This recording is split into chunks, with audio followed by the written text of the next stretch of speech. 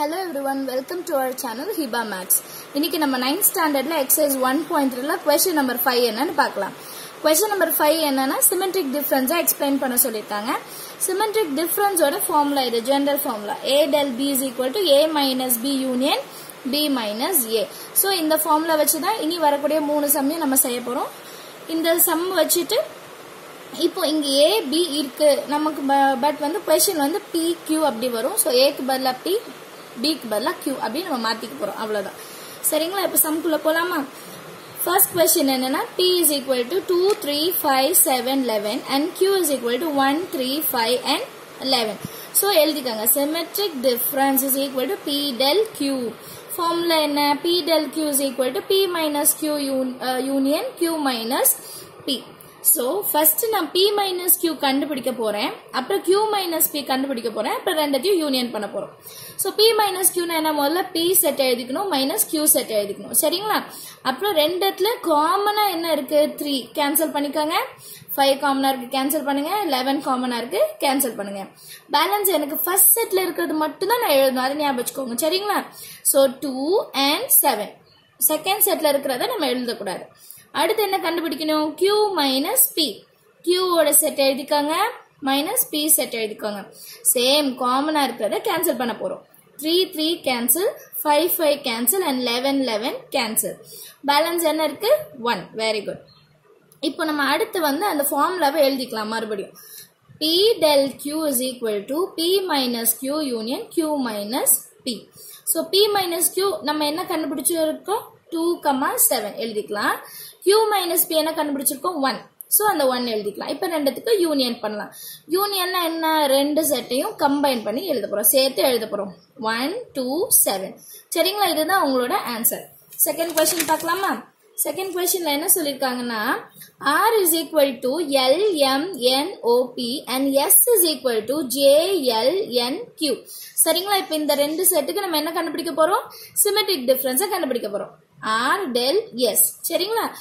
R del S is equal to R minus S union S minus R. So R minus S na என்ன? R முதல்ல எழுதணும் minus S எழுத போறோம். L M N O P minus J L N Q. So common என்ன இருக்கு? L common இருக்கு and N variable common இருக்கு. ரெண்டுத்தையும் என்ன பண்ணிடலாம்? கேன்சல் பண்ணிடுங்க. பேலன்ஸ் இருக்க M O P மட்டும் எழுதிக்கலாம். ஃபர்ஸ்ட் செட்ல இருக்கிறது ஞாபகம் வச்சுக்கோங்க, செகண்ட் செட்ல இருக்கிறது எழுதக்கூடாது. Next S minus R. S set ஃப்ரண்ட்ல எழுதிக்கோங்க minus R ஓட செட் எழுதிக்கோங்க. சோ காமனா L N common L N. Balance JQ மட்டும் இருக்கும், அந்த JQ மட்டும் எழுதிக்கோங்க. சரிங்களா? R del S is equal to R minus S union S minus R. So R minus S என்ன கண்டுபிடிச்சிருக்கோம்? M O P. S minus R என்ன கண்டுபிடிச்சிருக்கோம்? J and Q. இப்போ யூனியன்னா ரெண்டுத்தையும் சேர்த்து எழுத போறோம். M O P J and Q. So நம்ம ஆன்சர் கிடைச்சிருச்சு. தேர்ட் क्वेश्चन போலாம். தேர்ட் क्वेश्चनல என்ன இருக்கு? X is equal to 5 6 7 and Y is equal to 5 7 9 10. So symmetric difference X del Y is equal to X minus Y union Y minus X. So X minus Y is equal to X ஓட value முதல்ல எழுதிக்கோங்க minus Y ஓட value எழுதிக்கோங்க. காமனா இருக்கிறது 5 5 7 7 cancel பண்ணிடுங்க. Balance 6 இருக்கும், அதை எழுதிக்கலாம். அப்புறம் Y minus X is equal to 5 7 9 10 minus X ஓட வேல்யூ என்ன? 5 6 7. 5 7 5 7 கேன்சல் பண்ணிடுங்க. பேலன்ஸ் நமக்கு ஃபர்ஸ்ட் செட்ல என்ன இருக்கு? 9, 10 அது மட்டும் எழுதுங்க. So X del Y is equal to X minus Y is equal to Y minus X. சரிங்களா? X minus Y என்ன கண்டுபிடிச்சிருக்கோம்? 6 and Y minus X என்ன கண்டுபிடிச்சிருக்கோம்? 9, 10. இப்போ இது ரெண்டுத்துக்கு யூனியன் பண்ணோம். யூனியன்னா ரெண்டு செட்டையும் சேர்த்து எழுத போறோம். So X del Y is equal to 6, 9, 10. So இதோட நம்ம மூணாவது சப்டிவிஷனோட ஆன்சர் முடிஞ்சுது. So இந்த சம்ல நம்ம என்ன மெயினா பார்க்கணும் அப்படின்னா சிமெட்ரிக் டிஃபரன்ஸ் என்னன்றதை முதல்ல நம்ம எழுதணும். இங்க நம்ம எழுதியிருக்கோம் பாத்தீங்களா? இந்த ஃபார்முலாவை முதல்ல எழுதணும். அப்புறம் ஃபர்ஸ்ட் இருக்கிற பிராக்கெட்ல இருக்கிறத கண்டுபிடிக்கணும். அப்புறம் செகண்ட் பிராக்கெட் இதை கண்டுபிடிக்கணும். அப்புறம் ரெண்டத்தையும் யூனியன் பண்ணணும். இது ஏன் நான் இன்னொரு வாட்டி சொல்றேன் அப்படின்னா நம்ம நிறைய பேருக்கு ஸ்டூடெண்ட்ஸ்க்கு வந்து மேத்ஸ் எக்ஸாம் அப்போ क्वेश्चन தெரிஞ்சிடும், எடுத்து எழுத தெரிஞ்சிடும், ஸ்டார்ட் பண்ணிடுவோம். ஆனா நடுவுல வரும்போது என்ன பண்ணணும்னு தெரியாம போயிடும். ஃபர்ஸ்ட் இதெல்லாம் ஸ்டார்ட் கரெக்டா எழுதிடுவோம், நடுவுல வந்துட்டு இதுக்கப்புறம் என்ன பண்ணணும்னு யோசிப்போம். இது வந்து நிறைய பிள்ளைங்களுக்கு இருக்கிற ஒரு என்ன சொல்ல ஒரு டிஃபிகல்ட்டினே சொல்லலாம், ஒரு கஷ்டம் அது. ஸோ அதை எப்படி நம்ம ஓவர் கம் பண்றதுன்னா, எப்பவுமே ஒரு சம் எடுத்தோம்னா அந்த கொஸ்டினை கிளியரா அண்டர்ஸ்டாண்ட் பண்ணுங்க, என்ன கண்டுபிடிக்கணும், என்ன கொடுத்துருக்காங்கன்றதை எழுதுங்க. அதுக்கப்புறம் ஸ்டெப் பை ஸ்டெப்பா எழுதுங்க. இப்போ எக்ஸ் மைனஸ் ஒய்னா நான் இதை ரெண்டத்தையும் எழுதிட்டு தான் நான் எழுதும்.